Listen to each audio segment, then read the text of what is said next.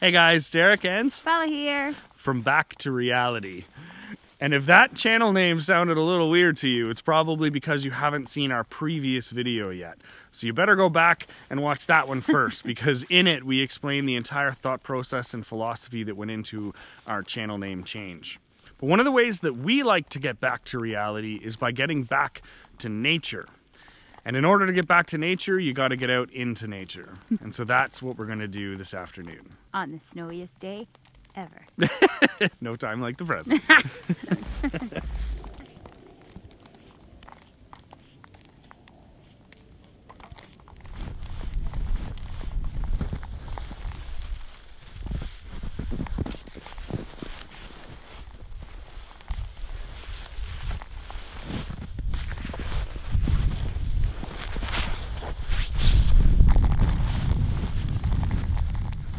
Back when Paula and I first started dating, it was our shared love of nature that truly brought us together.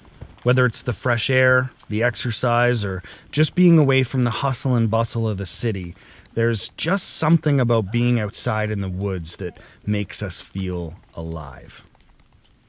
Many of us spend much of our time walking on concrete, breathing exhaust fumes, and doing our best to tune out the sound of traffic.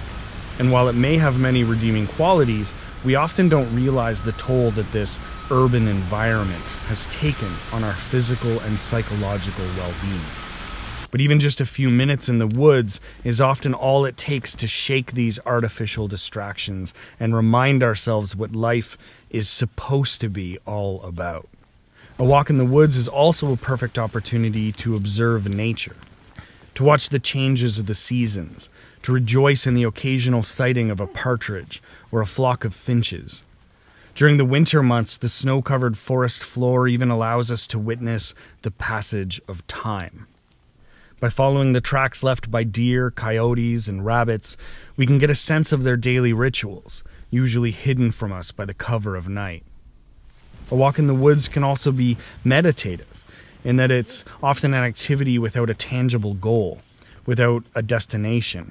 Just walking, simply for the sake of walking.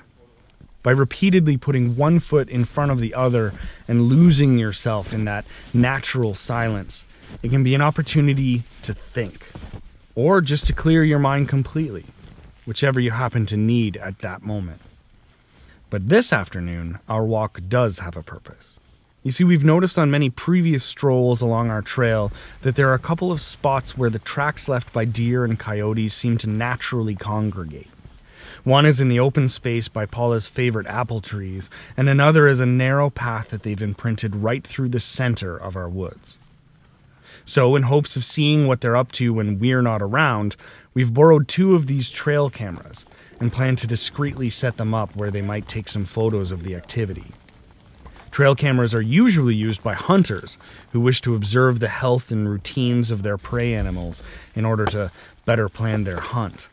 But for us, we simply hope to observe these beautiful creatures in their natural environment and without disturbance. From what we gather, all trail cameras are fairly similar. They're weatherproof, they usually use a motion detector to sense the presence of an animal, and either a flash or an infrared mode to allow them to capture photos at night. Plus, they typically run on batteries and use a memory card to store the images. So here's a perfect example of where we would want to put one of these cameras. There's a really clear path here. It's a little hard to tell because now it's covered in like this much snow. But there's a pretty obvious path here where the deer walk back and forth constantly. And on other days, whenever we've been out when there isn't this much snow on the ground, we're able to actually see their tracks really clearly. So this is one of the spots that we wanted to look for. So I think maybe if we put the camera on one of these trees here, just facing down the trail, we'll hopefully be able to get some of the deer walking up the trail and some of the other deer walking back. And you never know, we might still be able to get like a coyote or, you know, a pheasant or a partridge or something as well. So whenever we put this on the tree, we want to put it about 3, maybe 4 feet in the air, but a little bit lower than you would expect because the camera typically shoots upwards. So if you put it too high, you'll actually just get the top of their head, and that's about it. So I'm gonna strap this around here.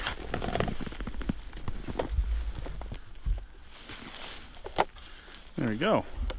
We'll just kind of make sure that we adjust it a little bit, try and aim it so that we actually get the best shot possible. And then these bungee cords aren't the ones that actually originally came with it. We're just using the bungee cords that we had because unfortunately the ones that came with it have since been lost, but these work just fine. You just want to make sure that they're nice and tight without being so tight that it actually damages the tree. And there we go. So now we'll open it up and turn it on.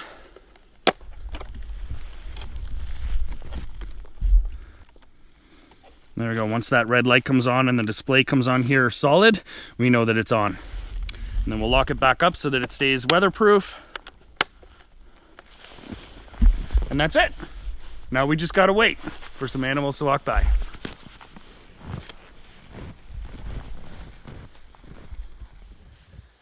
A few days later, we went back out to grab the memory cards and see if we were lucky enough to capture any photos.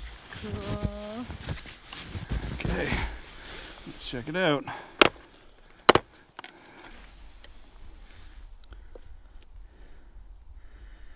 Well, the display says 0000. So that seems to say that it didn't take any photos at all. No. But we'll take the memory card anyway, and hopefully we got something and it just doesn't know about it. So we'll just pop that out. We might as well turn this off for now. There we go. All right, one memory card. Let's go get the other.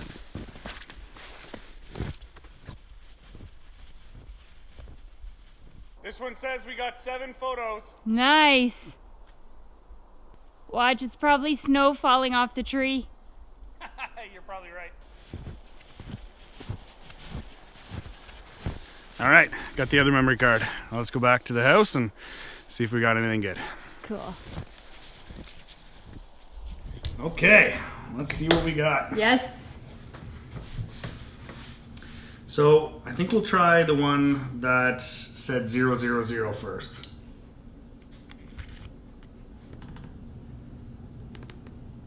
Nothing.